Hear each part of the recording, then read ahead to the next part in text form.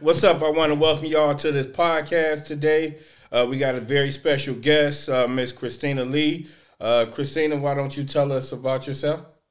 My name's Christina, as you said. I am a realtor here in Indiana and very excited to be here today. Awesome. You excited about the podcast? Very. I know you said you're an introvert, so it's kind of odd for you to be on the podcast, but I'm glad I was able to, twist your arm and get you on. So I'm excited to have you on as a guest today. Well, thanks for asking me. What made you start a podcast? What made me start a podcast? Just so many people constantly inboxing me, asking me, hey, can I meet up? I got questions about real estate. So I'm like, man, I can just put this information out there. Hopefully, not necessarily slow down the questions, but just give everybody an opportunity to maybe ask some stuff, see some stuff on there that they be like, oh, this answer my question, this answer. And, like they say, the Bible says, our people perish because of a lack of knowledge. So if I can get that knowledge out there, hopefully, it'll help somebody out in the future. So. Well, you definitely have a lot of knowledge to give. Will it be primarily real estate focused? Obviously, that's my expertise, but I'm going to give out, knowledge in different things, financing, anything that I think I got some knowledge to give, I'm going to share it. So that's what it's all about, definitely. It's very generous of you. Yes, absolutely. It's better to give than receive. So I give it, and, I know I'll get blessings in return. So I'm not afraid to get the knowledge out. How long have you been working in real estate?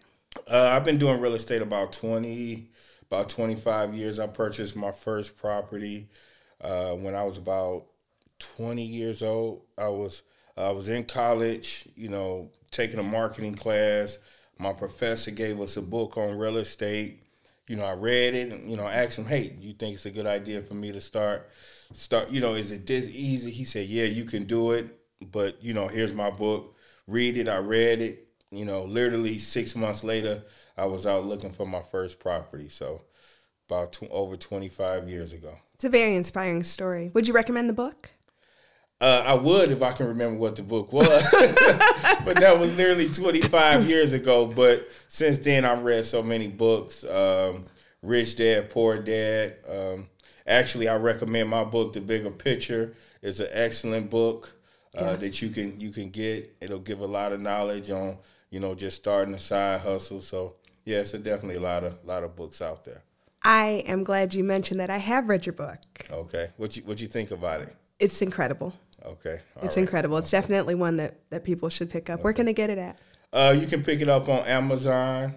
You can most definitely Amazon. You can get hard copies, digital copies.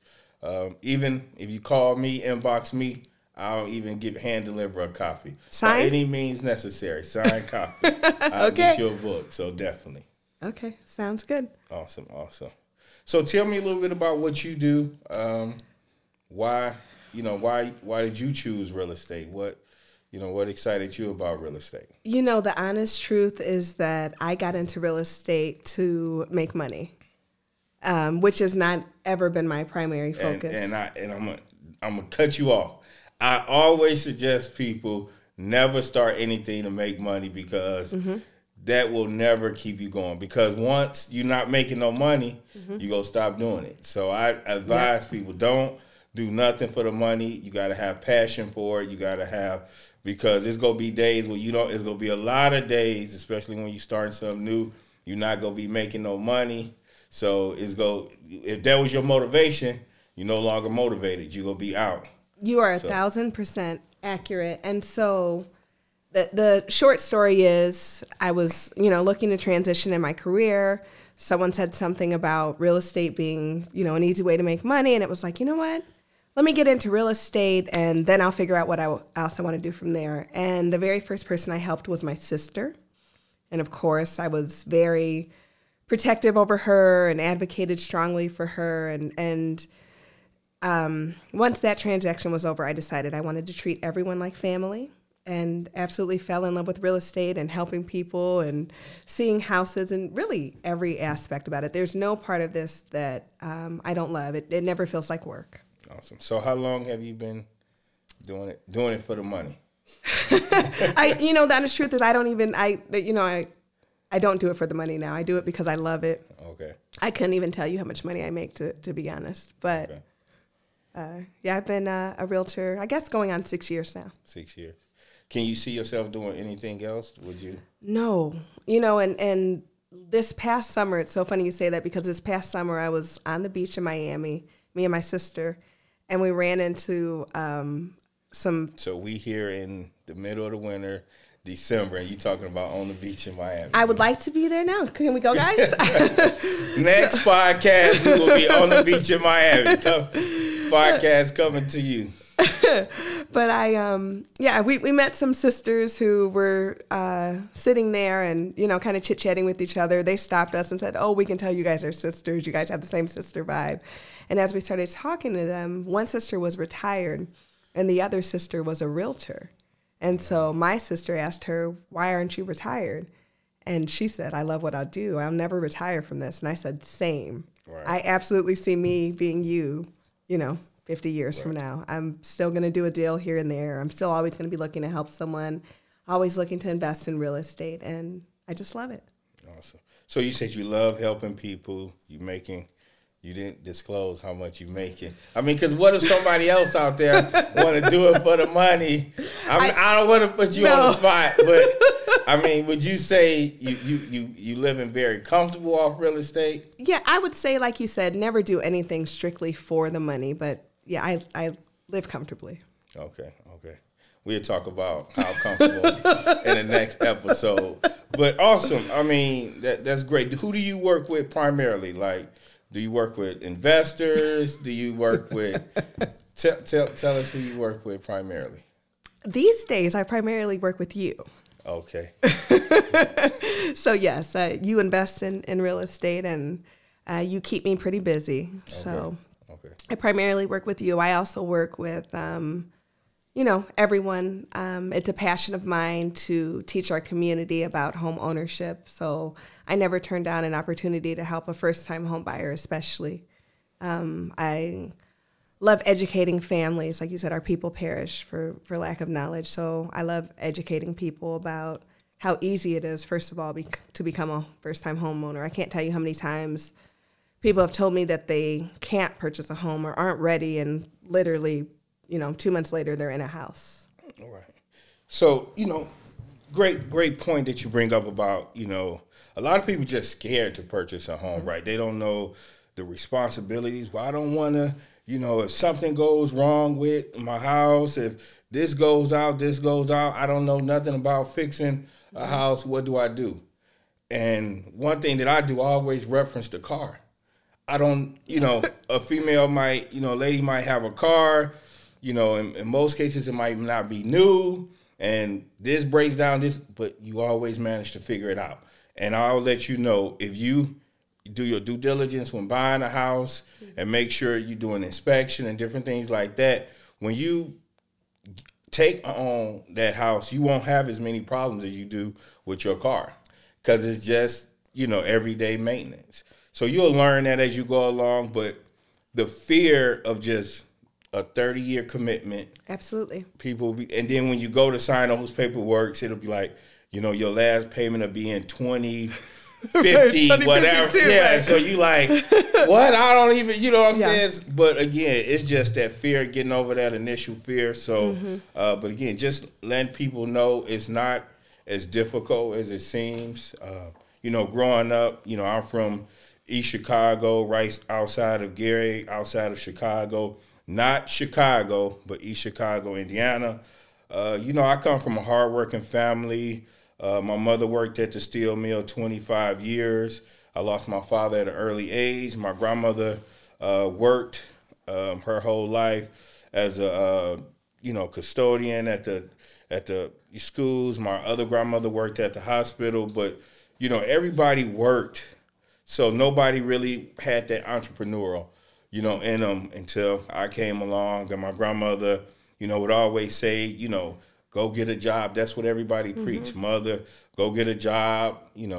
That's it. Go to school, go to college.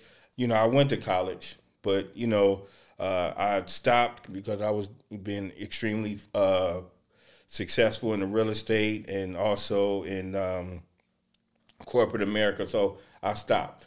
I stopped college at one point. I was 4 years in. You know what I'm saying? But I decided to pursue my professional career. I left corporate America at 29. I had no fears at that point. I thought I could take on the world. Like, man, I can do whatever. And I tried real estate. Back, the market crashed in '08. It did. And I literally lost everything. But I didn't let that stop me. I kept going. But I learned a lot of valuable lessons along the way. One, don't put all your eggs in one basket. So I try to stay as diversified as possible. So not only do I do real estate, I have other multiple businesses. So in case, something similar, because everybody keeps saying another crash is coming. Another crash is coming. There's no way the real estate market could hold up. What are your thoughts on that? I don't know that another crash is coming based on the fact that the conditions that created the crash have nothing to do with what's happening now. But I want to touch on a point that you just mentioned previously, and I've kind of had this conversation with you before, but one of the reasons I believe that you are so successful is that you are always willing to learn from your mistakes and you don't give up. I think that I know other real estate investors that lost everything in the crash and will never invest another time. But you chose to examine the situation, learn from it, and I believe that's a big part about why you're successful. Would you agree? I definitely agree. I literally, like the old saying goes, go back to the drawing board. Absolutely. What worked, what didn't work, and, bring those things together and make it happen. Last year, I got an award from one company. I purchased like 75 houses last year. My goal was 100. The pandemic happened. That slowed things down. So this year I said, you know what? I'm going to come back. I'm going to do 100. I'm at 98. I need 2 more in the contract. 2 houses. That's a lot of pressure. Where are we going to find those 2 houses at? Anybody that got a house, let us know. We 2 houses away from the 100 house market. So, but again, it got to make sense. But, I just thank God for the blessings that he's given us this year and basically our entire life. But I'm excited about it, excited about the podcast. And, what would you say is the most difficult part in working in the real estate, especially in this market? The one thing I have heard people say is difficult is that there is a surplus of buyers and not enough houses available. But I believe that in real estate, you have to be a problem solver. And so that's in anything for sure. Right. But I would say my key to success has been identifying the situation and then working it out. And so finding creative solutions for finding houses and, pairing people with the right houses. I always tell people I'm never concerned. My client is always going to get the house. And hey, by the way, you only need one. Right. So I'm not worried about how many houses are out there. Well, I need 2. Don't forget, I need 2. This client needs 2. And we got about 10 days to get 2 more properties under contract. So again, but where do you, with all the competitive, it seems like right now everybody want to do real estate. Everybody think, real estate is the way to make money. Everybody think, right now is real estate. How could, right now is probably the easiest time to do real estate because of, just the market. Properties in high demand, not enough properties, not enough homes. So it's real easy to make some money. That's true. And what I found out is it kind of has somebody thinking that this is it's easy to do it. And they don't understand. They haven't seen, a house finished and then you sitting on it and you still paying mortgages. But what are your thoughts on stuff like that? Do you think it's easy to make money? I know you only been doing it for 6 years. I don't know that easy is the word. The one thing I told a girl who asked me, she actually is just about finished with real estate school now. So I did try to give her a very full picture and she decided to move forward. But one thing I told her is that as a realtor, you don't get paid until a house closes. You don't get paid for showings. You don't get paid for meeting with people or even. So what you saying? You just waste a whole lot of time before you make money? Or you get better at not wasting time.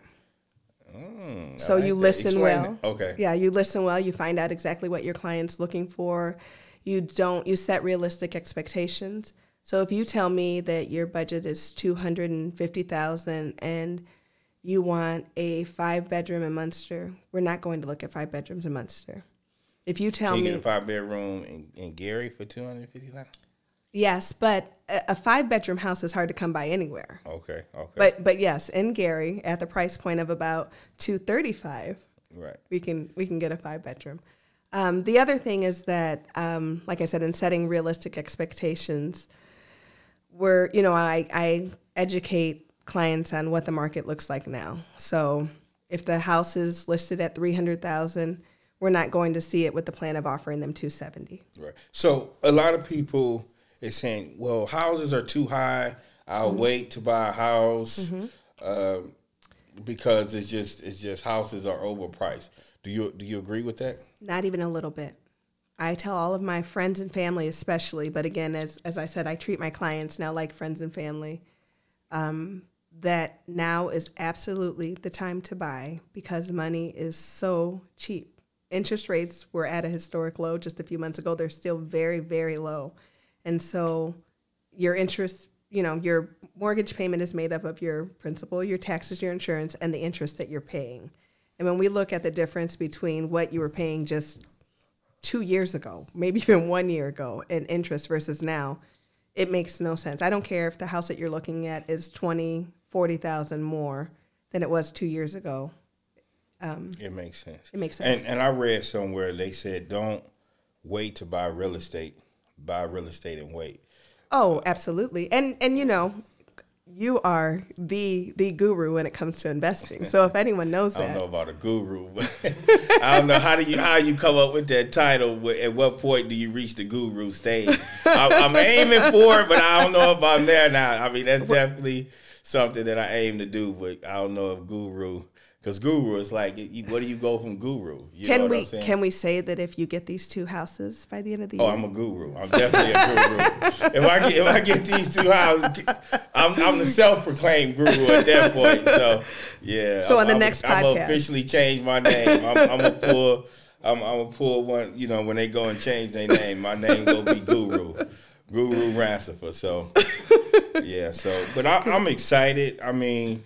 This again, everybody say, well, how do you find houses? Where do you get the house? How do you know? I mean, you just, wholesalers. What is a wholesaler? Wholesaler is somebody that's out there driving for dollars, hustling. You don't need no money to start wholesaling. All you need is a hustle. Absolutely. And the hustle gotta be, second to none because you hustling against a whole lot of other people that ain't got no money and all they doing is looking to get a house up under contract. So and consistency. Can we say not a hustle on Tuesday and Wednesday, but I think the key to being a successful wholesaler, and I'm getting this because I was actually talking to a wholesaler that we work with the other day, and we were talking about a few houses, and I said, well, what happened with that one house? He was like, well, I don't know. I never called them. And I said, he probably sold it to someone else. Yeah, you gotta. You gotta stay on it. I mean, I have people, as you know, they 6, 7, 8 months ago, they wasn't ready to sell. They call us back. Hey, I'm ready to sell. Your client's still ready to buy. Now, my only problem with that is we probably should have reached out to them and have a system in place before they reach out to us. But because out of sight, out of mind. But thankful they kept our contact information. But definitely, I say, consistency.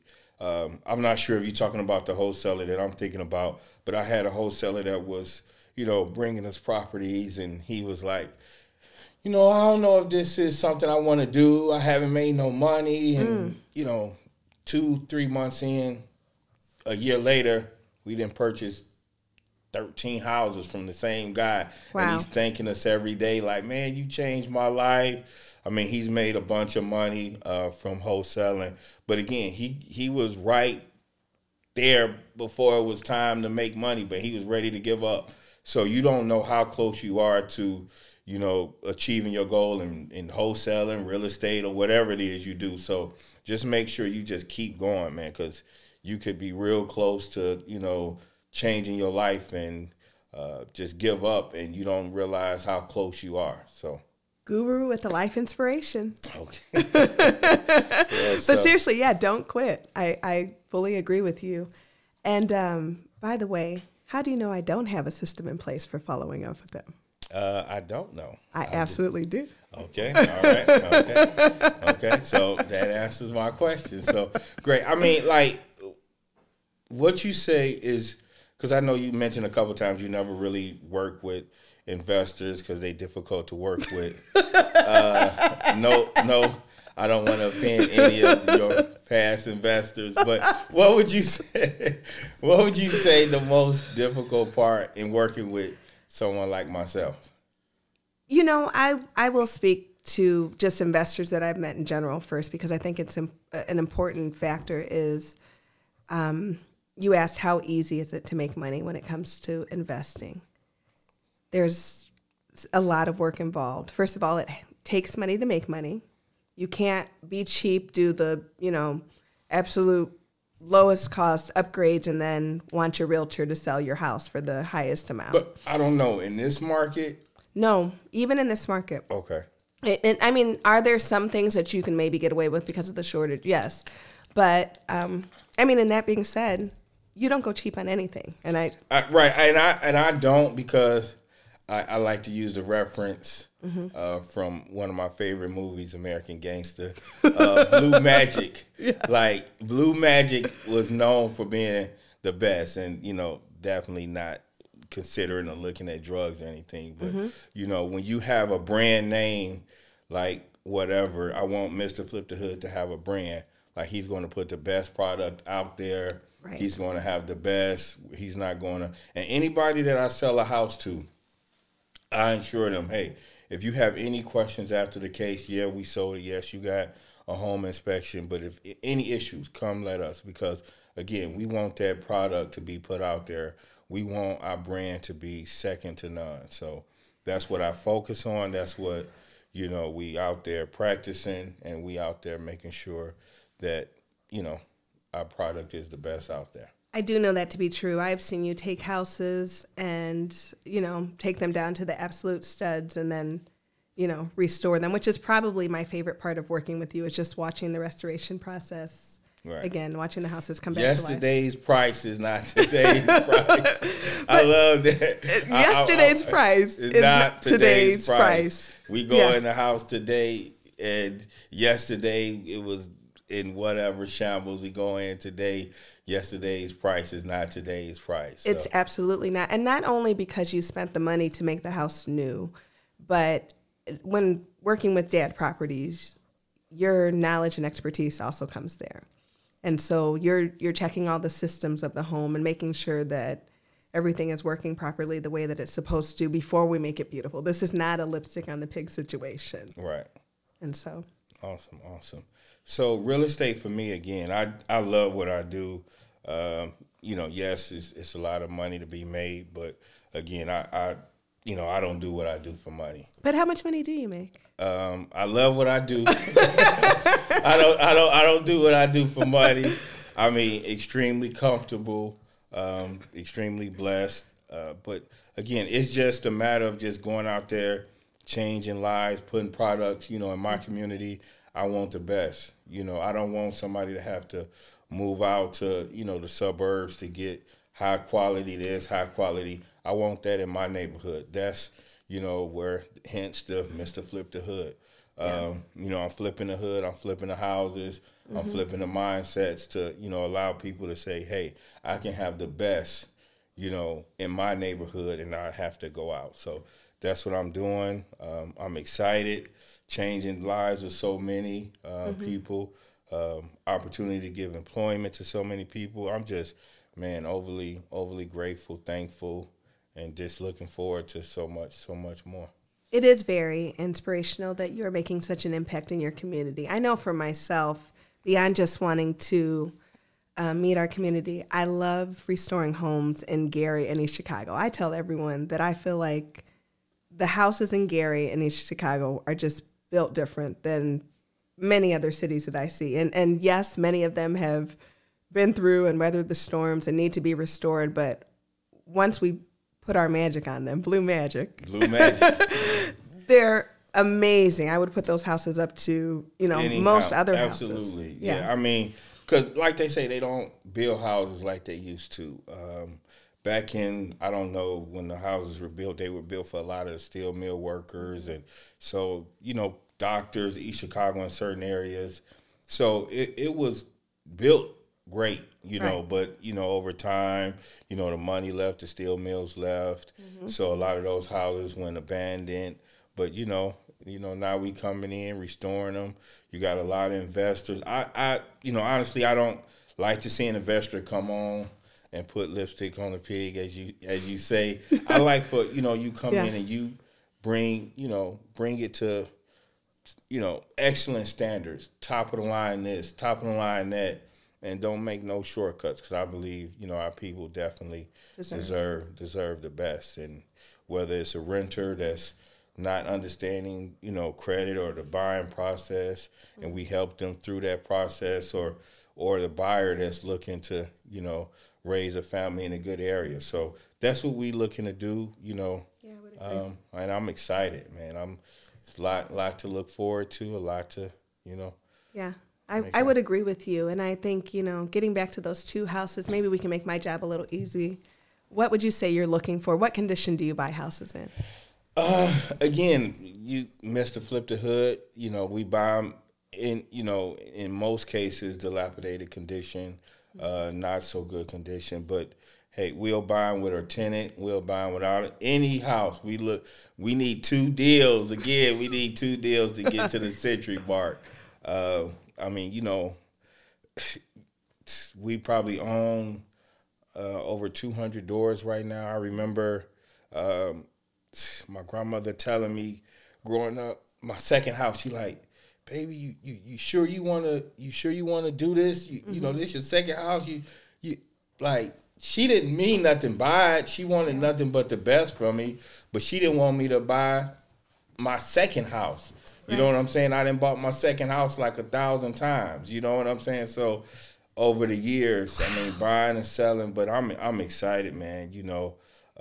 Again, being able to provide for different people, giving back. I mean, that's what it's all about. I hope your story inspires other people who maybe have doubts based on what they're hearing around them to also want to invest and, take that leap, because we both live very comfortably, and real estate has been very good to us. The funny thing is, kind of similar to your story, my mother told me the same thing about sales. Definitely don't go into sales. Go to college, get an education, do something else. And I've always really loved working with people. So even, like you said, while I was in college, I, did different jobs. I worked as a recruiter while I was in college, and ended up leaving college as well, and eventually continued doing that for a long time. How many jobs did you have? What have I done? So right out of college, I left college and got a job. I was going to school for education, and I got a job as a teacher while I was still going to school. A crazy situation happened where I was subbing, and the teacher got fired. That's another story, but I was in the same exact situation. I was subbing. What a parallel situation. Teacher got fired, and I was just subbing just to interact with the kids, and just really doing it for them. And Same. I love kids. I love teaching. I was subbing for a math class, and math has always been one of my passions, and actually was what I was going to school for. And the teacher got fired. And the department head came to me, and he said, I told the principal that you can do this. The job is yours. Wow. I was like, oh. The job is yours. And this was literally like 2 weeks into the school year. Wow. And so I finished out that school year, and there were things I loved about it, and also things that made me think that I did not want to go into into teaching. Well, education, into working in the school system. But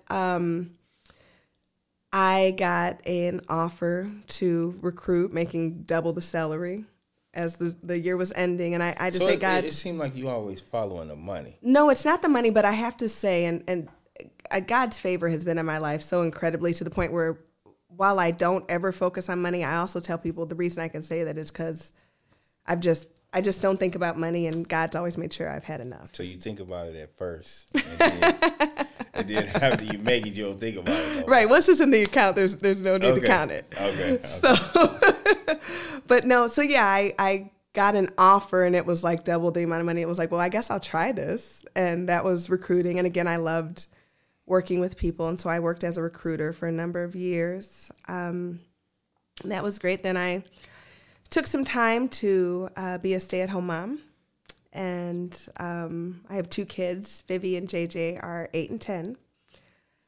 Once they went back to school and I was ready to work again, I ended up here. And up in real estate. So excited. So what does your typical day of yours look like? I get up extremely early. I'm always early? 5. Okay. Yeah, I'm always up with the sun or beforehand these days. I don't like that I get up right now and it's dark outside. So, but I get up early, and I try to talk to God first. I try to read the Bible. I used to not do it in the morning, but someone said I should start my day that way, and I was like, that's a good idea. And the someone is sitting here on this podcast with me. Yeah.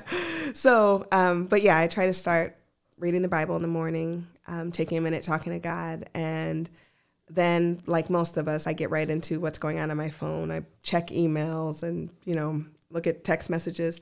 Because I get up so early, I also go to bed really early, and so I miss a lot, So when you get up, like a lot of people say, get up early. My thing is, if you go get up early, be productive with the time that you get up. Don't get up at 4 or 5 just to say, I'm up every day at 4 or 5 and you're on social media. Are you actually being productive with your time? I believe you got to have a recipe, for success, a championship routine, as they would say. What does your championship routine look like? I 100% agree with what you're saying. And so, like I was saying, I get up, I make coffee. I have coffee every morning, and as soon as my coffee is done, I'm in front of my computer. I'm looking at what files and any work that I can do without having to talk to someone else, I do. So whether that's emails or tracking, where my transactions are, following up, doing all of those things, I cover those things first thing in the morning.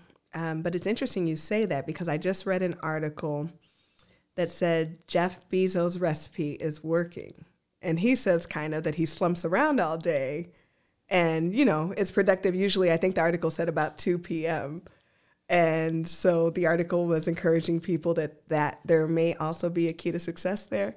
And I read it and instantly thought, okay, that's fine for them, but I'm going to keep getting up at 5. I mean, I don't know if he did that to get to where he's at now, but right. I'm sure, now he could, slump around every now and then. But and honestly, I just thought about this, but maybe there's a key to that, because part of the reason that I get up so early is that my mind works best in the morning. I know as I get later in the day, I am much less productive as the day goes on. Absolutely. And so maybe for other people, that 2 p.m. start works. It's the opposite. Yeah, I've always been one go to bed early and up early and productive, up earlier than most. My championship routine is, getting up, praying, reading the Bible, working out.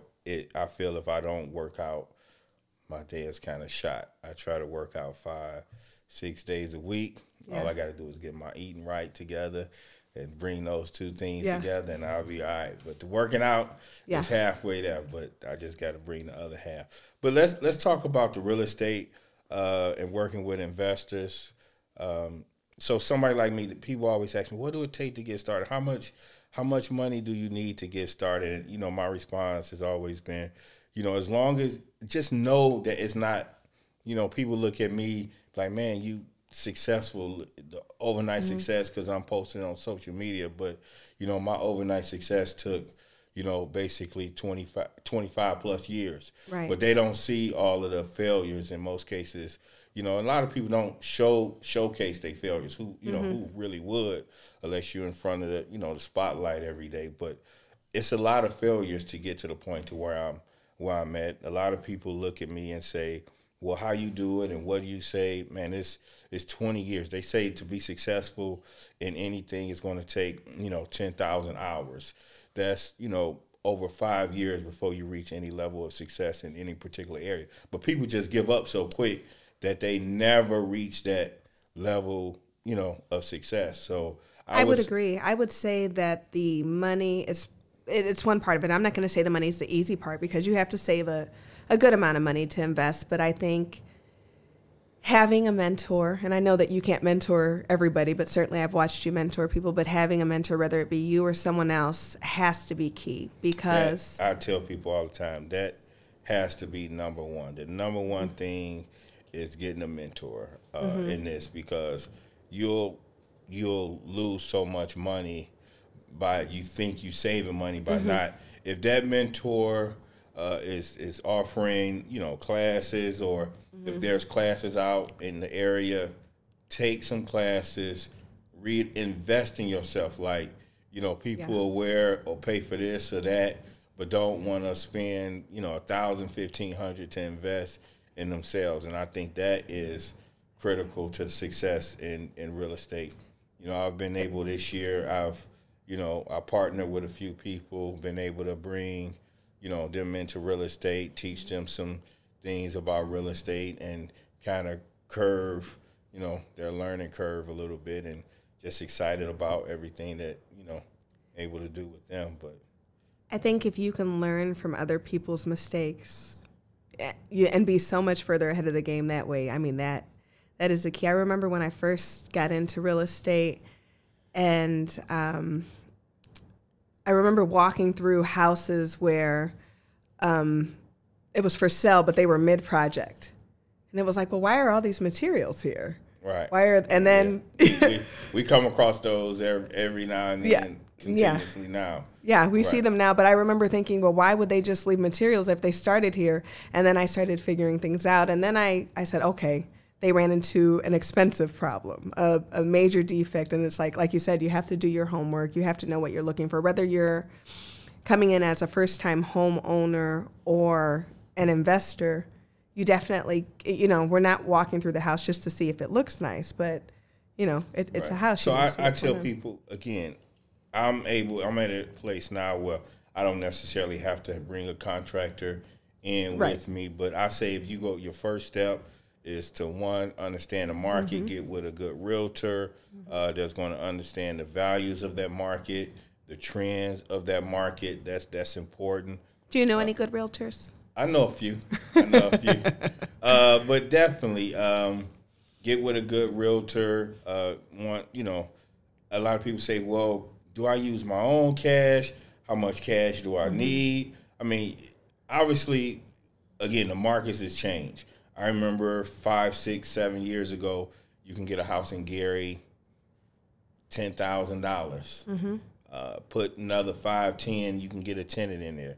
You know, those times have changed. Definitely. Those times have changed. But again, it's still some good deals out there. Not no $5,000, $10,000 deals. The price on material is going up. But in terms of, do you use your own cash or don't? I say it's always better to use other people's money. That's been my motto for the longest. It works great for me because I look at the money you use on funding one deal. If it was just your own cash, using other people's money and you only using 10%, you can fund 5, 6, 7, 8 deals. And, you know, different things you need to get qualified. You know, good credit, you want to have about $30,000 in reserve. A lot of people, well, if I had $30,000 to invest in real estate, I don't, you know, then again, you can get in other ways. You can go on a tax sale, but again, tax sales is very competitive now. They are. You got people coming from out of state investing in certain markets. So, you can't even get. It's not as easy to get in that way as it was 4, 5, 6 years ago. So I mean, again, wholesalers, I advocate with wholesalers and that, because again, you don't need no.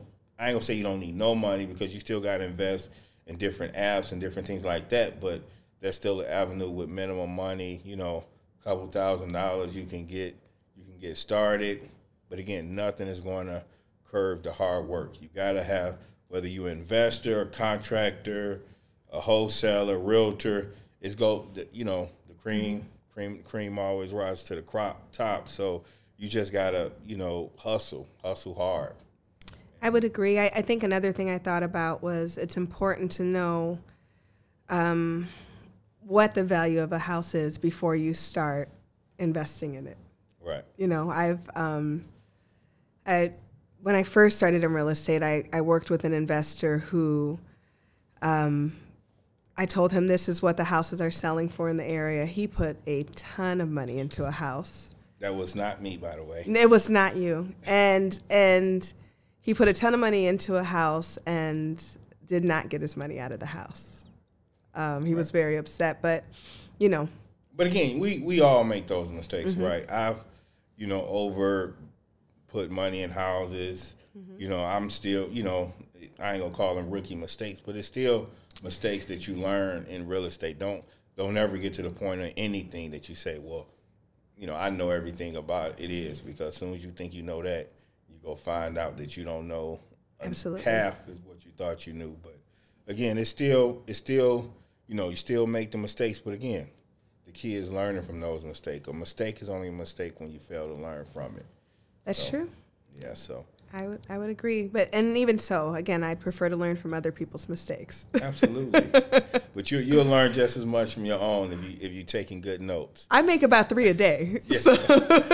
Yeah. So how many hours do you say you work a day, a week? That's a good question. Most people would say that I work too much.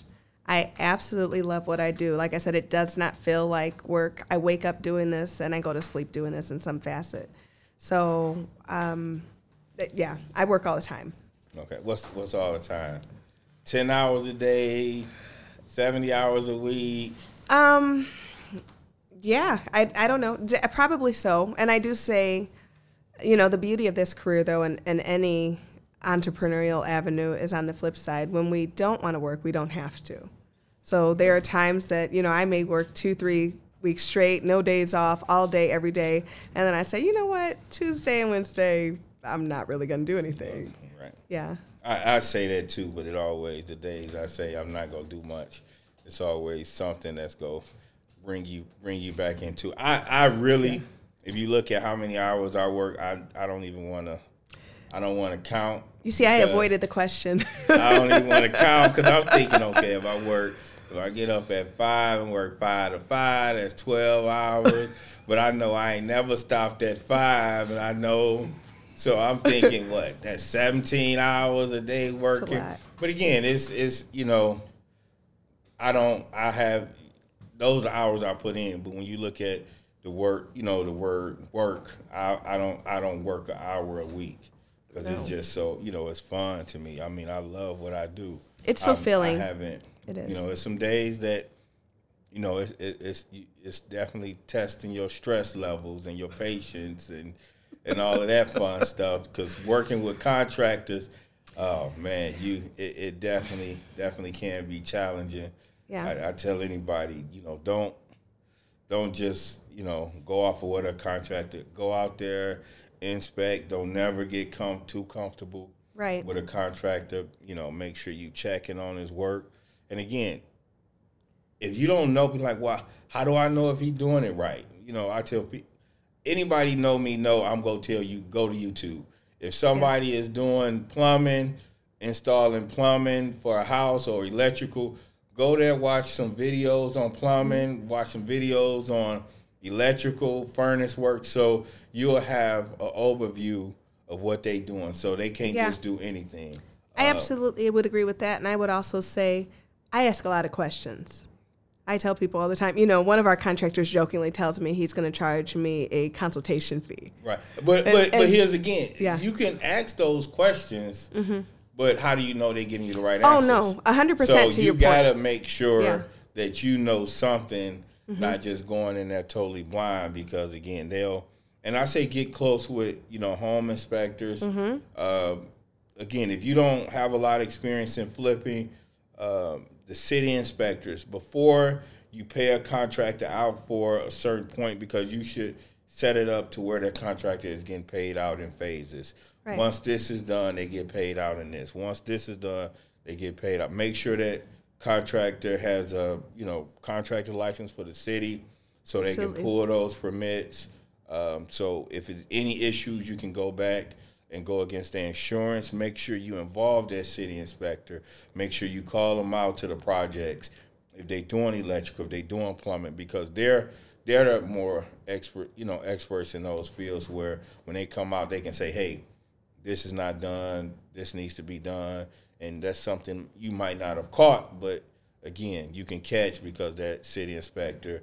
And then I say, before you pay any contractor, do a home inspection. Absolutely. Home inspection, yes, it's going to cost $300, but at the same time, it'll save you thousands, because you might not pay this contractor.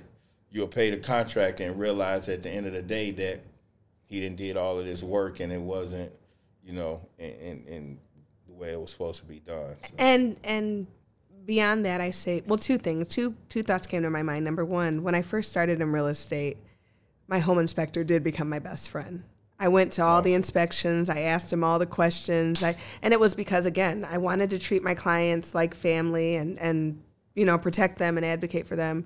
And so I needed to understand what exactly was going on. And so I did get a lot of knowledge from him. Not that I know everything. I still have plenty of questions.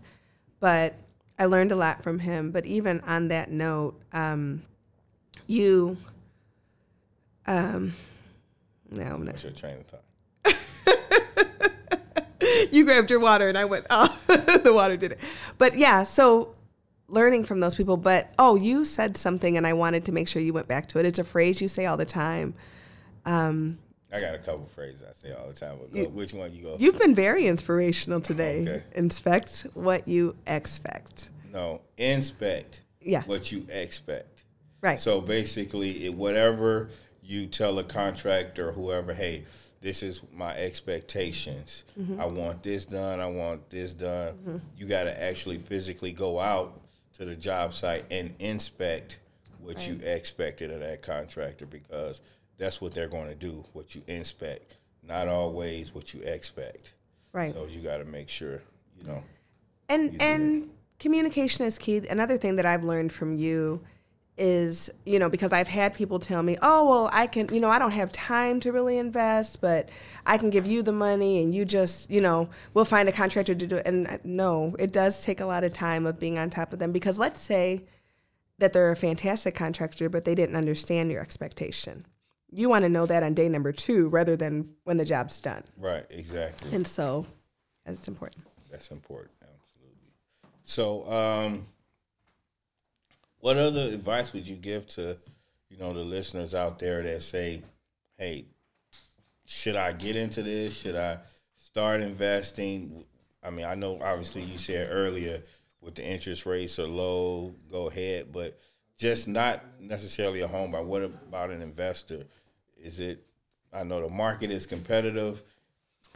What would you suggest? And this is something I've heard you say, but I'm going to paraphrase it a little differently. If you have a sum of money, you can look at how much money your money is making sitting in the bank. Right. But again, and just to piggyback off what you said about the money sitting in the bank, a lot of people say, well, I want to have X amount of dollars in the bank. But you got to understand one thing about money sitting in the bank. It's something very critical out there that's called inflation. Mm-hmm. And inflation basically, to sum it up, is saying you're losing essentially 2% off of your money just sitting in the bank. Well, how am I losing 2% if I'm making a little interest or whatever? Because today, we all know with this pandemic, $1,000 last year cannot, if you took that $1,000 last year and went to whether it's grocery shopping, whatever the case may be, right. you cannot get the same $1,000 stuff today. Right. You'll probably get $800-900 worth. So that means your money is losing value. So if nothing else, you have to invest to keep up with inflation. I 100% agree. And there's a lot of things that you can invest in. The one thing that I tell people, I mean, I invest in the stock market as well. It's a lot of fun. But is it fun when you're losing money? I don't lose very often. Okay. It's not true. I have lost. But yes, it's still fun. I'm kind of a go with the flow girl. So I don't invest more than I can lose. And that being said, yeah, you know, there's times that I will look at my apps and say, oh, that one hurt a little bit. Right. You know, but yes, it's still fun. But I look at real estate being the most stable investment. Reason being, even when we talk about how the market's going up and down, the need for housing is never going away. Right. It's never going away. And the houses aren't going to blow away. You buy a house and it is an asset that you have for as long as you want. Okay. As long as you're making money off of it, right? Oh, absolutely. Absolutely. Okay. Awesome. So we talked about, you know, your real estate, your experience. Is there anything else you want to talk about? You know, real estate is something that I love. I am very passionate about it. I'm always happy to help. You can always reach out to me, and I'm happy to answer questions. And so, how can they reach you if they want to reach out to you? You know, my social media is open. Everything is open. So So my name is Christina Lee on Instagram. Christina Lee Realtor is my handle. You can reach me there. You can always send me a message. My number's 219-805-9193. I'm not going to be as comfortable giving my number out there. Yeah. But, I mean, I guess you're a realtor, so it's nothing for you to do it, but, yeah. No, it's okay. I'll tell people, if I don't answer, just text me. Yeah. But yeah, I'm always happy to help. I'm happy to answer questions. And really, it comes back to what I said. I would much rather you reach out and ask me a question and find out that you can buy, that you are ready to invest, than be scared or timid. I love talking to people, and I just really love helping people. As long as you're making money, because I know a couple of times you said, you know, you started because you wanted to make money. You left the school because you got offered twice the money. So it's, you know, I remember Deion Sanders had it's only for the money, or whatever the song he had. So, you know, I would like to not make money. I'd like to do this for free. But as you said, yesterday's price is not today's price. Yesterday's price is not today's price. So the truth is, I would do this for free. Yeah, and I tell people all the time, find something that you would do for free, and then find out how you can make money from it. But I'm blessed because I don't do this for free. Okay, but you would. I would. So if anything I need you to do from now on, you're not charging me. From now through the rest of the year, maybe should I give him a discount on these last 2 deals? We'll talk about it. Okay, we'll talk about it. Okay, but yeah, we excited. How many? I don't know if I want to say, but how many deals do you think we've done together? I don't keep track, and the reason is I tell people I always hustle like I have $3. I don't know how much money's in my account is the honest statement. I don't know how many deals I've done. I don't know how many people I've helped. I check my account every day because you know you got people out there that yeah. No, but I mean I don't keep track of what I'm doing. I don't know exactly. I don't count my money every day, right? But I check my accounts every day. You make sure everything's where it's supposed to be. Make sure everything is everything. I'll leave it at that. Yeah. So good stewardship, definitely. You have to make sure that everything's where it's supposed to be. I couldn't tell you how many deals we did. If I had to estimate, a lot. I would say that nowadays I feel like we are. It's probably very fair to say that we are buying at least 3 houses a week. Would you agree with that? You don't think so? Well, and I'm estimating there may be weeks that we buy 5 or 6, 7. Yeah. There've been, I've had days where in one day we close 5, 5, 6 deals. So I had one day we went to 3 different title companies. I try to avoid that. Have to come back to another one to sign some. The closer is upset because we leaving. I'm like, well, I wanted at this title company. I got to go. But no, I get it. I mean, it's difficult, but it's fun. I mean, it's an adrenaline. A lot of people say, when they on stage or on the court, on the field or whatever, the adrenaline is what keeps them going. I definitely say the adrenaline from, buying the houses and the transformation to get the price what it was from today to tomorrow's price is definitely excited. So, it's different things you can do in real estate, different ways to make money. You can wholesale. Again, I keep mentioning wholesalers because you got to have, as an investor, you got to be best friends with wholesalers. Those have to be your best friends. We got a couple great wholesalers that's bringing us great deals. We can close deals. What's the quickest we've closed in a deal? 4 days. 4 days. 4 days, and that's not on your end. That's because it takes title 4 days to clear a clean title. I never want to buy anything without a clean title because without equitable title, we're stuck with the house. Right, and it can be liens, judgments, so you all go of that. Right, so that's important. But again, we literally can close in 4 days, and I would agree with you. We're very wholesale friendly. Anybody got a house out there? We need 2 houses. I know we keep saying we need 2. We can close before the end of the year. We still got some time left, so definitely. So yeah, and I have a feeling you're going to make those too. Okay, all right. Well, until my phone rings and say we got an accepted offer, it's gonna be hard for me to just go with that feeling. But I do know deals come. People ask me, where you find the deals? How do you? I think it's another saying. I got quotes for days, but one quote is the harder you work, the luckier, the blessed you get. That's so 100%. I just think you put it out there in the atmosphere. You put the work in. People will literally. I get deals from people that I didn't even knew I was doing real estate. Inbox me, my cousin selling the house. And sometimes it's unfortunate situations. What they call you, a family member has passed, and but those situations you can turn around and be a blessing to their family, get them out, kind of walk them through that. I would agree. I think, and again, to my, we jokingly said the money, but the truth is I really do this because I love helping people.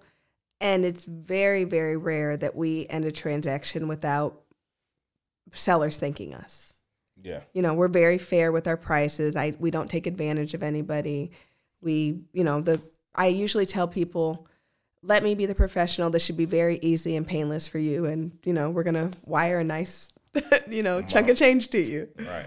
But again, and then you'll get a lot of the business we get is from referrals. Definitely. From people that we purchase houses from. They say, hey, you bought my house. My brother wants is selling his house. Real estate is definitely a game of referrals. Whether you're an agent, exactly the relationships, whether you're an agent, an investor, a wholesaler, it's all about the relationships that you build. That's where, you'll make the money from. It's from the relationship. I agree, and it's very important. And as a realtor, I think the best thing that you can do, you kind of mentioned earlier competition. I don't really think competition is a thing. I think there's enough business for us all. There's enough houses for all of us. Absolutely. I think as a realtor, the key to success is letting people know that you're a realtor. I can't tell you how many times I've talked to people and they say, oh, well, I don't want to ask people for business. I don't really tell them what I do. And it's like, how will they know? How will they know? Right. So yeah, definitely that. I think relationships are important, always being there to help people and, building the type of relationships where, people do come to you when it's time. So, again, we doing a podcast today from an Airbnb. Again, I say you stay diversified in whatever you do. Yes, we buy real estate. We sell real estate. We have rentals, short-term rentals, long-term rentals. We flipping. A lot of times, it's so much you got to know when you deal with flipping. A lot of people just think it's, cut and dry, buy a house and put money in it, sell it, make money. But it's so many different things, especially when you get to doing it, it's as frequently as we have, this thing called capital gains tax. It's important. And what is capital gains tax? That's basically every house from this point on, I go into business with the IRS. Why? Because they get 40% of the profit from the sale of every house. It is the cost of doing business, and it needs to be factored on the front end. I always tell people, before you agree to any price, look at the total cost of the project, and that's included. And when you say the total cost, you have, again, I'd rather pay 40% capital gains because that shows that I done made a profit. Right. So, but at the same time, you want to look at, again, don't look at what it costs you to buy it and how much, your selling costs. You got carrying costs, you got closing costs, you got what's carrying costs. Carrying costs is what it takes from, the time that you purchased it to the time that you sell, whether that's utilities, landscaping, interest, all of these, different things that people might not look at other than what you actually physically put into the house. 100%. And I think, too, the contingency budget. Yes. There's always going to be something that we didn't see. I can't think of a house where there wasn't, an issue that we didn't think of. And explain contingency. What is? Just that budget line item that you did not see at the beginning. So how much what's a good? Well, I know that you tend to do about 10%. Right. I think that's a good number. Sometimes, it ends up being more, but at least you have that 10%. Right. And and sometimes it's not as much. Right. It's not. I don't like this. I think it's true. It's power in your words. So I don't like to say, well, it's always something, because guess what? Right. It's going to always be something. That's true. I like to just say, if something happens, any event that something happens, that it's going to, you have that part covered. So you asked us what makes a guru. I think that what makes a guru is someone that has the experience and the knowledge and the wisdom that you so easily display. Okay. Even in things like that, even in things like the power in your words. You said that, and I'm like, you're right. let me watch my words. But I think that is so important, to have positive expectations. I tell people, first of all, I have amazing days all the time, but I also start off saying today's going to be an amazing day. Every phone call that I answer with a smile on my face. And I do that for two reasons. When you smile, people can hear your smile. Absolutely. And so they hear me smiling and happy, and most of the time they return that, no matter what they were calling about. I believe that positivity is key. Okay. Oh, excellent. So real estate is great. As you said, you enjoy doing it. What else, tell us. It's interesting you mentioned this Airbnb. When we talked about an Airbnb, and you and I own this Airbnb together, when we talked about an Airbnb in Miller, that was a no-brainer. I absolutely love the beach. The water is my favorite place to be. And I say Lake Michigan is the lake that doesn't know it's not an ocean. It's like, and so I'm at the lake as often as possible. Usually when I'm working in Gary, if I have 10 extra minutes, I'll stop at the lake just to look at it for a minute. Okay. I absolutely love the lake. And so, other people who travel here understand that secret. I think as locals, sometimes we take the lake for granted. But we live in an amazing place, and so many people travel here. This is absolutely a vacation destination. Because a lot of people, when I told them, I want to do an Airbnb, and, Gary and Miller, first thing people say, people actually travel to Gary and Miller. But, when you do your research, again, your due diligence, right, it proves that this is one of they rate different Airbnb areas. So this area is actually a A-rated Airbnb area as an investor.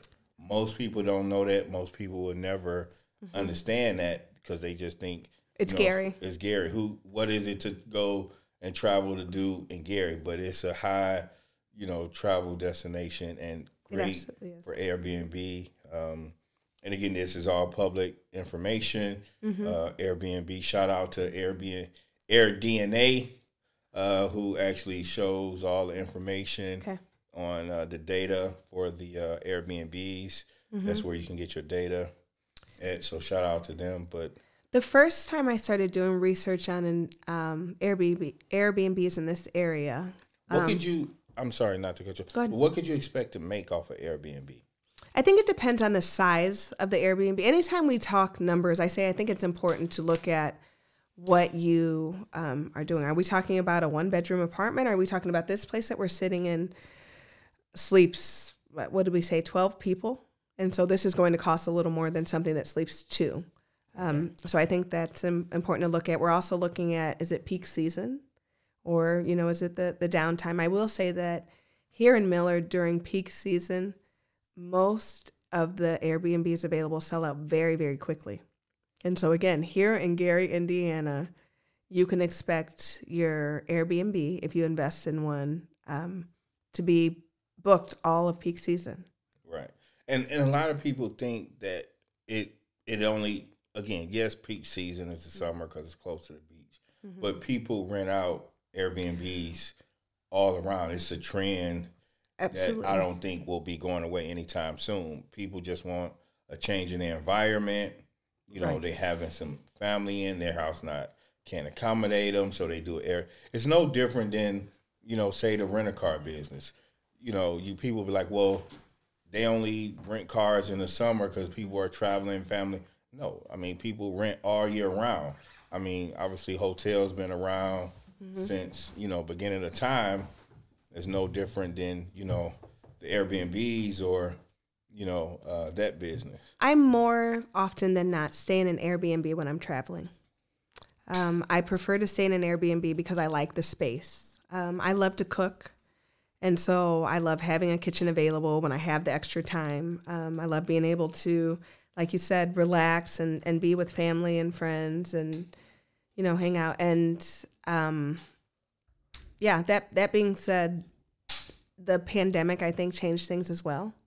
I know even me personally here now, COVID is kind of a touchy subject, so I'm being careful. But I will say, while I've still traveled, I've been careful not leaving the country. Because here in the United States, for whatever you can say about the United States, I will say that our medical system is so much more stable than many places that I've been outside of this country. And plus, you don't want to go out of the country and have to quarantine. I mean, I wouldn't mind being stuck in Brazil for 2 weeks. 2 extra weeks. But no, yeah, seriously, that's a concern as well. But I'm thinking, I don't know what the medical facility is like in Mexico if I get sick there. I do, because I've been to the medical facility in Mexico, which is why I'm staying here. So that being said, I think that has made Airbnbs and local vacation rentals even a little bit more popular. That, and now that people are working from home still, how many people do you know that are still working from home? Yeah. I can work anywhere. I actually have a friend now that's going to be here in 2 weeks. She works from home. And so, she just sent me a note, hey, have my room ready because, I'll be working from your house. Nice. Yeah. Awesome. So that's exciting. We talked about Airbnbs. We talked about investment. We talked about real estate, just buying and purchasing a home. What advice would you just give someone if they're looking to buy a home and don't know? I literally had people call me, what's the first step? And things that that's common sense or common knowledge they should know. It's not to someone that has no experience on buying a home. Maybe they're probably the first person in their family to buy a home. What advice, walk me through the steps of purchasing a home. I would say it's important to talk to a realtor as soon as possible, even if you think, hey, I'm not going to be ready for 2 months, 2 years, whatever the case is. Talk to a real estate agent because, like you said, a lot of times it is just getting over that fear of, the anxiety of, am I ready or what is this going to be like? Talk to someone who can walk you through everything. I tell people very quickly, the only thing you need to purchase a home is a credit score of, let's say, 620, 2 years of stable income, and a down payment. How much down payment? It's going to vary.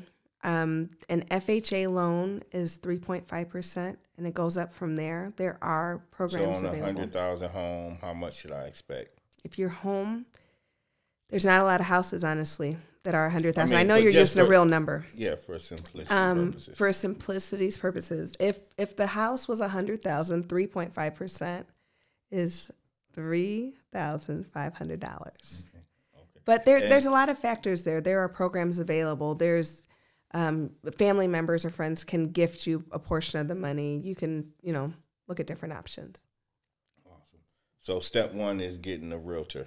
Now, should I get pre-approved? No, and because I think, number one, a good realtor is going to have relationships with good lenders. I've worked with a lot of lenders. There are some that I highly recommend, but I don't recommend the same lender every time. It depends on the circumstances. Different people's circumstances. For instance, if you are self-employed, you're usually going to have a much harder time at a traditional bank. So you tell them, when you say self-employed, explain that. If you work for yourself, if you're an entrepreneur, if you're a truck driver, for instance, anyone that gets doesn't. Yeah, because again, it's common knowledge to both, obviously you and myself, what self-employed is, but break it down. If you don't get a W-2.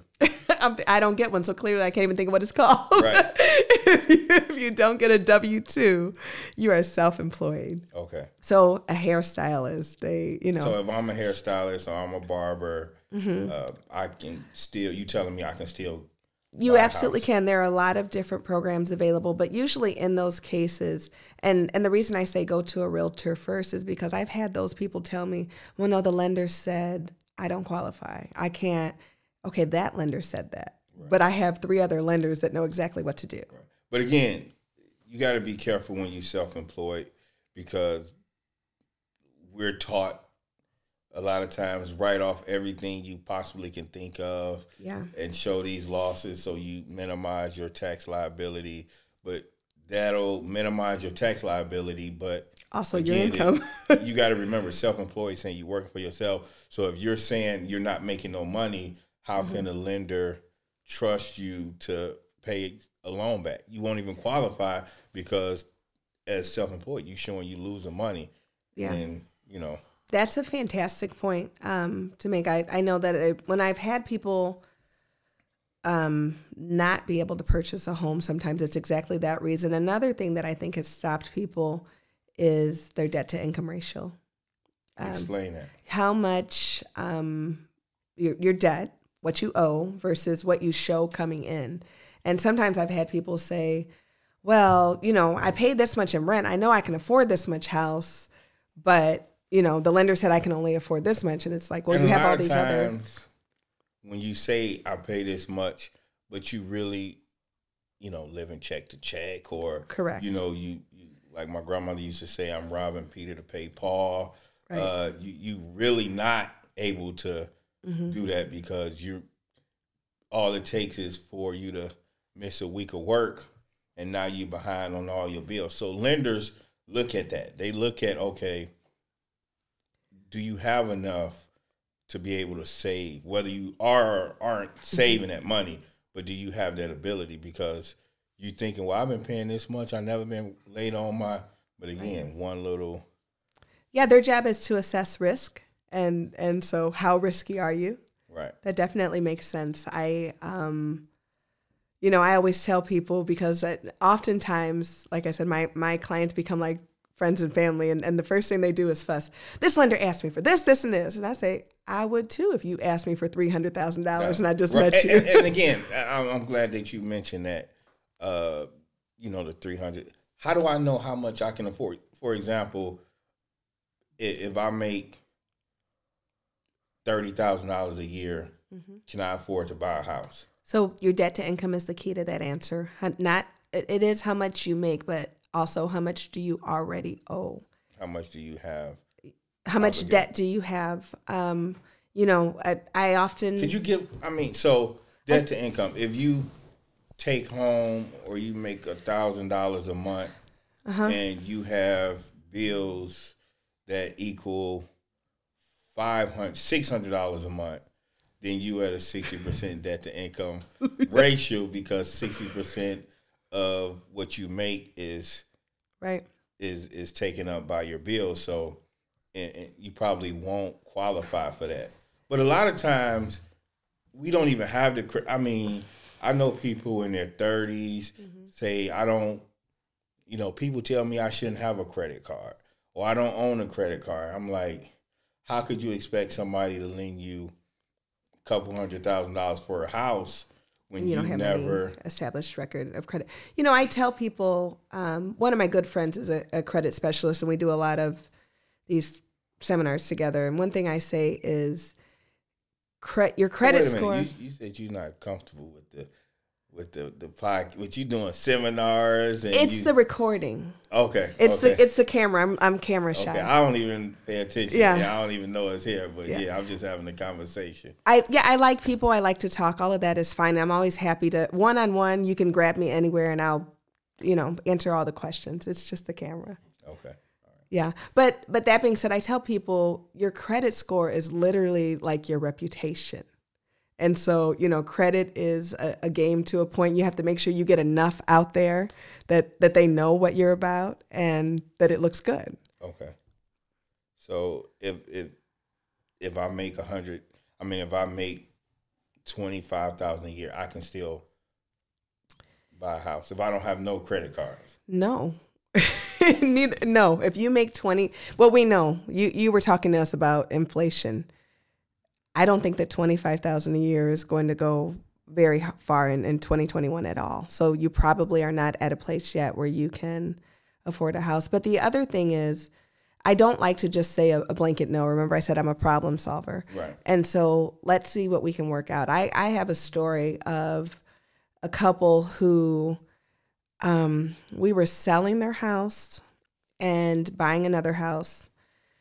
He sent me a house and he said, this is really our dream house, but we can't afford it. I looked at it, did some calculations, realized it was in a county where there were less taxes. And so I knew that their monthly payment was going to be much lower than what the lender had already calculated. I also looked at what we were making from the sale of their house and the fact that initially they were planning on just putting all of that money down because what else were they going to do with it? And I called my lender. We put together a plan and realized that if we paid off a lot of the debt that they had, their debt to income ratio would go down. They would qualify for more. And between that and the taxes, and this house was significantly higher than what we were looking at. I'm talking $100,000 more. Wow. They were able to get the house. Awesome.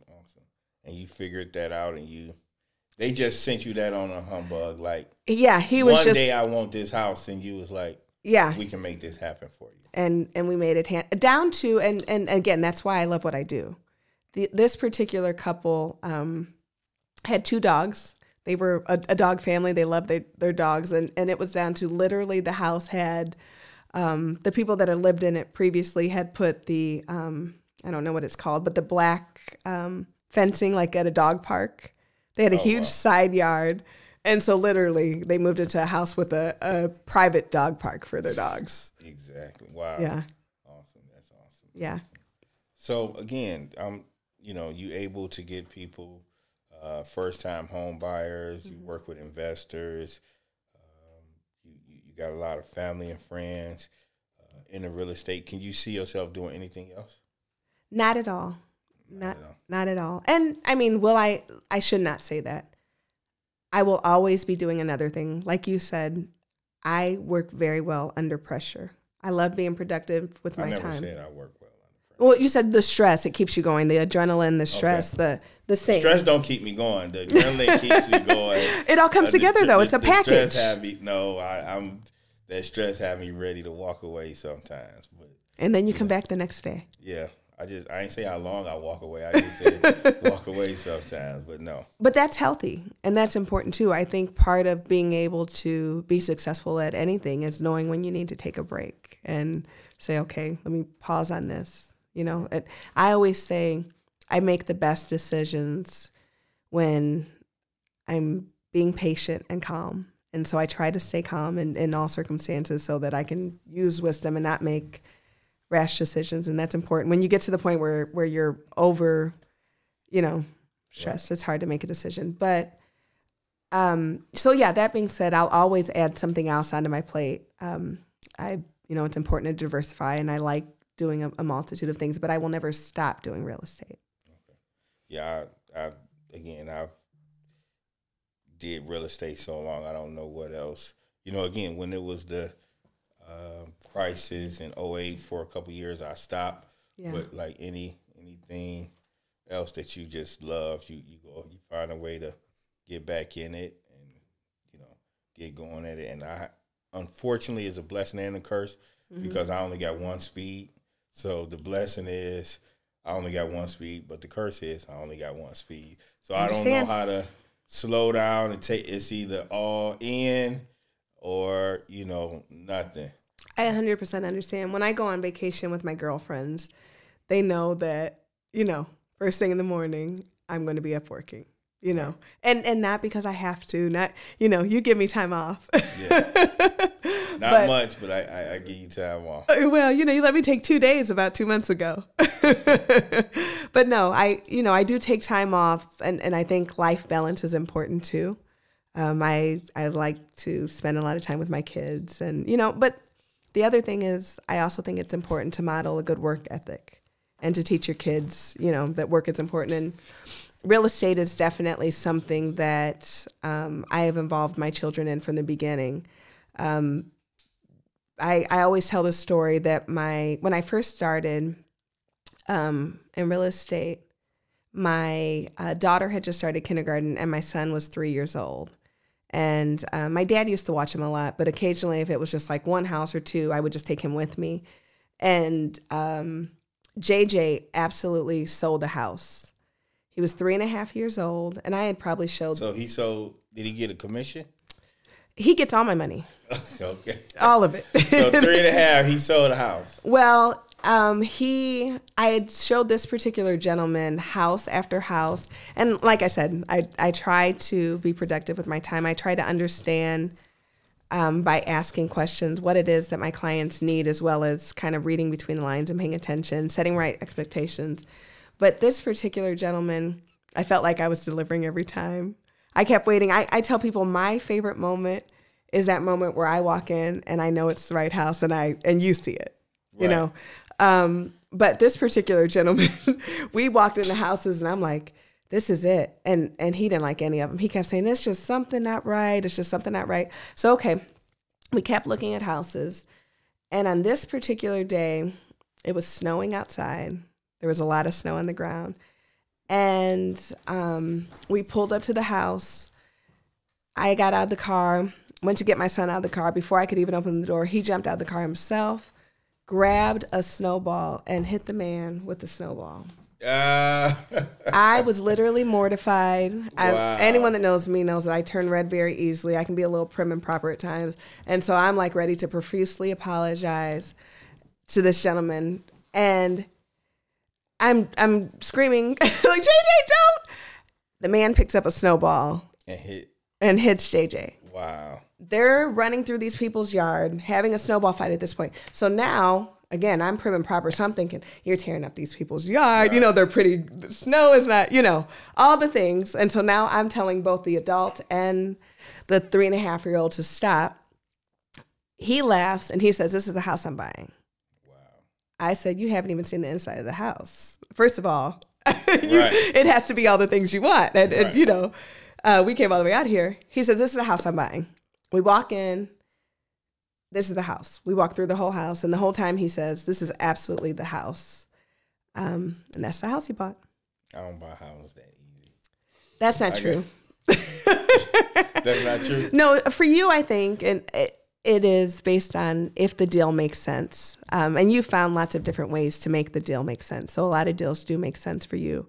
But yeah, you do buy houses very easily as long as it makes sense. As long as it makes sense. Yeah, I don't. A lot of people get caught up in the, how it looks or the potential, or, and I hate to say this, but for me, it gotta make money. If it don't make money, it don't make sense. Then it don't make sense. Again, I love what I do, but at the same time, I don't want to do it just, Yeah, you can't look at how the house looks. I know that one of the wholesalers that we work with, I think with his excitement, he's always looking for my cues of whether or not we're going to buy the house. And he'll always ask me, he says, you're smiling. Do you like the house? And I say, I smile every day. I like to smile. I'm a happy person. And I like all the houses. I like houses. That's why I do what I do. But whether or not we buy it is strictly based on, does it make sense? Not, do I like the house? There have been some houses that I really liked that we didn't buy. Why didn't we buy it? They probably... The deal didn't make sense. The person wanted more than, or the repairs exceeded the value we would have made. Okay. Yeah, and again, it's all about the numbers. You gotta and again, thankfully, I was blessed. I'm a numbers guy, so thankfully, I was blessed with numbers and understanding numbers, and sometimes getting numbers to make sense when they initially don't make sense. But again, understanding the numbers is definitely the key to real estate investing. And if you don't, one of the keys. If you don't understand numbers, finding a partner that does. I think that's so key. And I will, I affectionately will call you the mathematician now and again. You know that. And you're great with numbers. It's not a matter of just understanding that 2 + 2 is 4. That's the easy part. But it's really understanding how numbers work and how to make a deal work, and also how finances work. Like you said, factoring in all the right costs, that's very important. Oftentimes, I'll see you kind of going through a deal and figuring out how we can structure it to make it work. And it always reminds me of, I guess there's a couple of different movies where you see the guy at the chalkboard and, they're, okay, erase it, try it again, put this over here, carry the 2. So again, and a lot of it's just going to come with experience, right? You can't just say, I want to go and I want to do this and think you go just be some quote unquote guru overnight. It has to come with some bumps, some bruises, some ups, some losses. And experience is going to cost one way or the other. But like you said, I just want to go back to, you can get the experience yourself, and that, there's something to be said for that, or you can pay for someone else's experience. Right. And I like to say a lot of times, people think, well, I'll put this out and I'll make money. All I got to do is read. I like to tell people it's not as seen on TV, right? Like, you think it's you're gonna make money, but again, even now to this day, I have over 1,000 flips under my belt, but it's sometimes that some things I didn't factor in, and it just didn't go according to plan. It don't. I remember I grew up watching A-Team, and it was like, at the end, he was like, I love when a plan comes together. Yeah.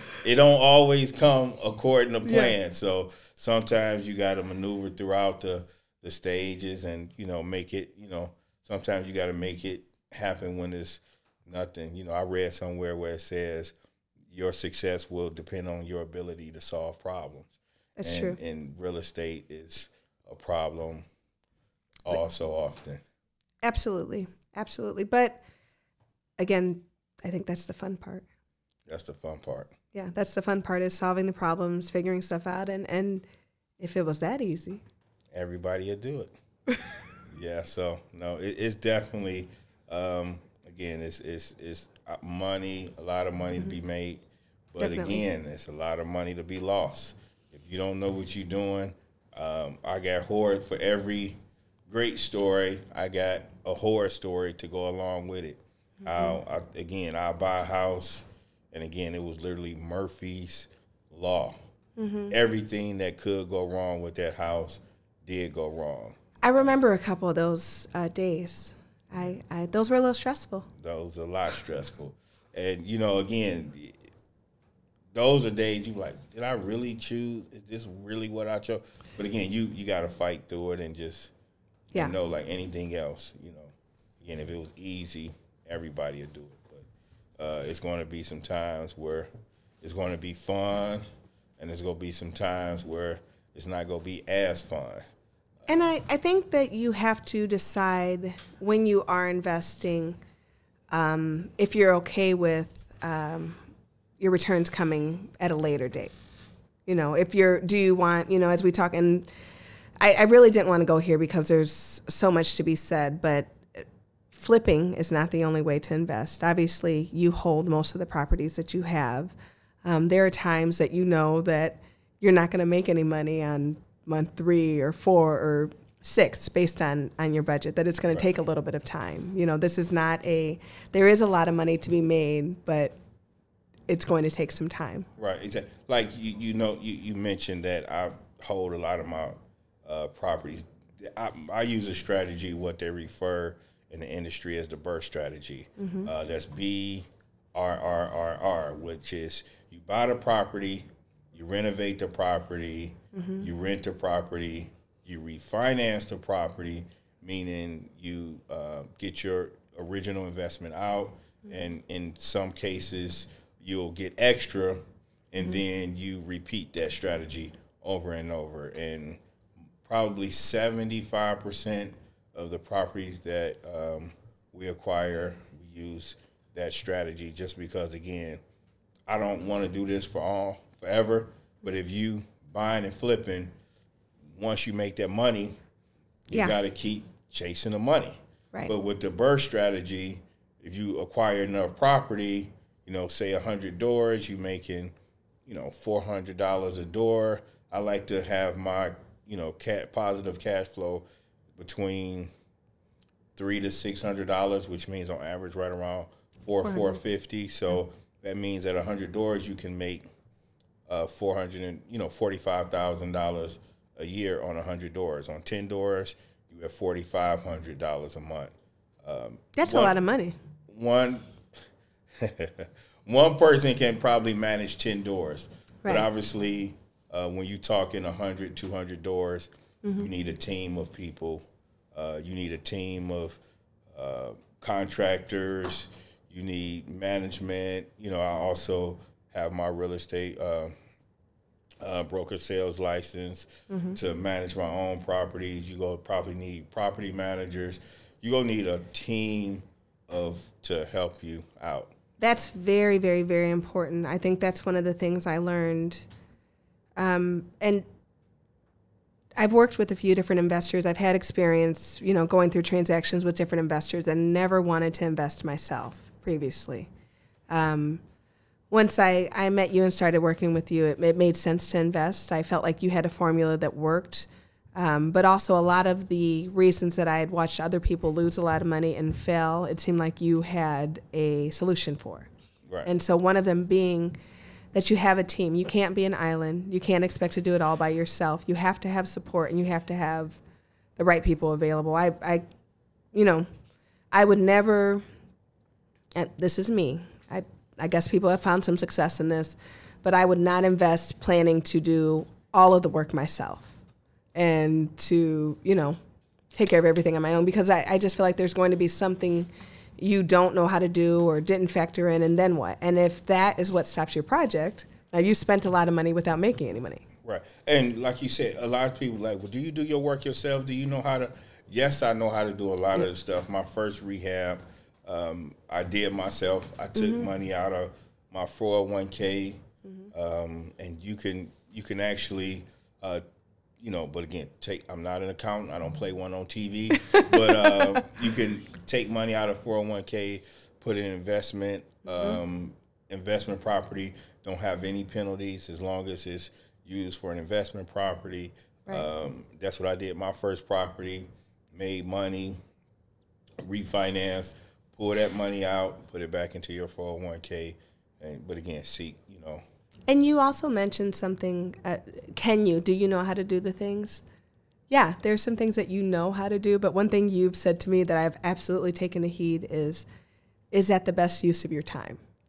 Is that, the other day, just having fun with a friend, I took the nail gun and nailed some baseboards to the wall. Was it fun? Yes. Did I do okay at it? Can I say I know how? Yes. Is that the best use of my time? Not even a little bit. Yeah. Again, I used to do my first rehab. I did all the work. Jay-Z, one of my favorite songs is "Lost One" by Jay-Z, and he, one of the verses was like, people want sticking to their day roll, so we had to part ways, like being in J-Lo. But again, I know my day roll. Yeah, my day roll is not a carpenter. You have to play your day roll, but Ben and J-Lo are back together. But they parted ways. Okay. You're right, they back together. But I'm sure they're gonna play their day role now. So and understanding is a beautiful thing. Yeah. So absolutely. So again, just knowing what you're good at, utilizing your skills, making sure you get a mentor, teaming up with the right people, having the right people, the resources. You got to have a good accountant. Oh yeah. You got to have a lender that you're working with. Again, you can get private money to invest. You don't necessarily have to go to a hard money. Right. Private money is when a friend, has X amount of dollars and looking to invest, but they don't want to deal with the real estate. They don't want to deal with the flip, but you got the knowledge. If you can sell them on the fact that you know what you're doing, you can get them to fund your project. And on that note, that's another way for someone else to get involved with real estate without directly getting involved. I've had people come to me and say exactly that. Can I give you this sum of money, and this is the return I want, and just call me when my money's ready? Right. Sure. Right, exactly. And those are always options, but again, you want to make sure because, again, I always reference songs and movies all the time. People go want they money, rain, sleet, hail, stone. So if you ain't got the clientele, say right. No. You know what I'm saying? I abbreviated it and put it in my own words. But, when you take somebody money, understand they gonna want their money, rain, right. Sleet, hail, snow. So, definitely I think we on this first episode, we were able to cover a lot when it came to real estate investing, definitely managing your expectations and understand what you're getting into. Just don't jump into it. For sure. Hopefully our guests, our listeners out there was able to take something. We gave out a few gems. Hopefully they able to, take something and gain something from it. Again, I want to thank Christina Lee, our realtor of today's episode, first podcast, for joining us, and looking forward to the continued success of you and working with you. So take us home. Thank you for having me. It's always great to sit down and talk to you. You always have plenty of wisdom to share. And so I think it's amazing that you're going to be doing this. I look forward to the additional podcast. And I'm always happy to answer questions and help. If you want to reach out to me, you can reach out on Instagram, Christina Lee Realtor. It's an open page, and just send me a message. Awesome. And again, you can find me at Mr. Flip the Hood on Instagram. Again, follow me. I'll be giving out many gems. You can go along with the ride on the different houses we're working on from beginning to end, and learn more, hopefully. And stay tuned for the next episode 2. We'll be coming to you weekly. Every week we'll be doing a podcast, just giving out that knowledge and having different guests from real estate to different facets. So looking forward to it, and thank you again. Absolutely. Thanks.